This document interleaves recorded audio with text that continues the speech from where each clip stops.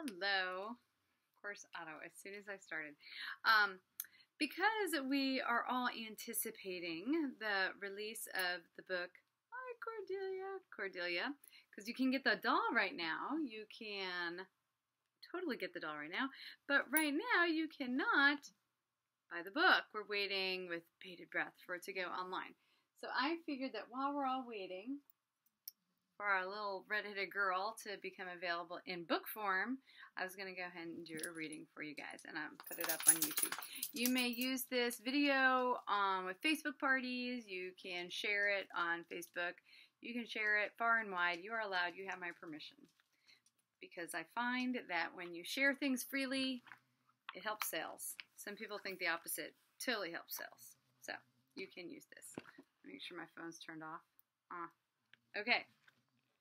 Cordelia.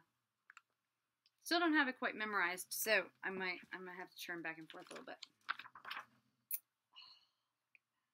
Look at the girl. Look at Cordelia. I'll make sure you get to see the pages because I know there's some people here that have not seen the book yet. Cordelia could fly along with the breeze. What seemed impossible, she did with ease. There she goes, flying off the page. The deeper her courage and confidence grew, the higher she went, the higher she flew. From the top of her head to the tips of her toes, the more she believed, the more that she rose. Cordelia could fly, she always just knew. This faith in herself was how it was true. When she trusted her heart and trusted it whole, she could sing with the birds, songs filling her soul. I'm wearing Cordelia red for this, can you tell? Red's my color this year. From up overhead, the earth sparkled and gleamed, a world filled with friends, with magic and dreams. Look at her, all her awesome friends. Oh, that's a whale tail. That's a whale tail.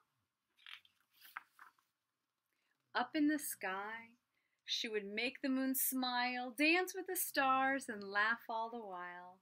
Cordelia's world was vivid, colored, and bright. Joy filled her days. Beauty filled her nights. That's one of my favorite spreads. I love that one. Her happiness was endless. Her delight only grew.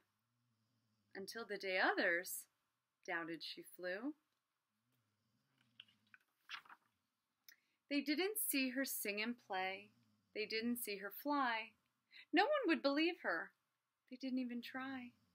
She used lots of ways, as many as she could find, to explain what was possible. But no one changed their mind. No one seemed to listen. No one seemed to care when Cordelia explained how she flew up in the air. They said that she was silly. They said that she was wrong. They made Cordelia doubt who she'd been all along. As their words filled her head, her heart began to sink. Does who you are depend on what other people think? So Cordelia stopped doing the thing that she loved, the thing that made her happy, that made her who she was. She didn't fly and sing with the birds in the trees, no twirling, spinning, smiling, no gliding on the breeze. She didn't wish good morning to the whale in salty air as the sun warmed her skin and the wind blew her hair. She didn't visit the moon to try to make him grin or play games with the stars, seeing who would win. Cordelia began to walk in an ordinary way, like everybody else, on an ordinary day. As the days passed, Cordelia stayed on the ground. Life became gray. There was no color. There was no sound. She missed the stars and moon. She missed the bird's sweet song. She missed the mighty whale. Everything was wrong. As she thought about her friends, her sadness became anger. She was mad at herself for letting other people change her. Who was anyone to say if she could or couldn't fly, what was or wasn't possible if they didn't even try. She got mad.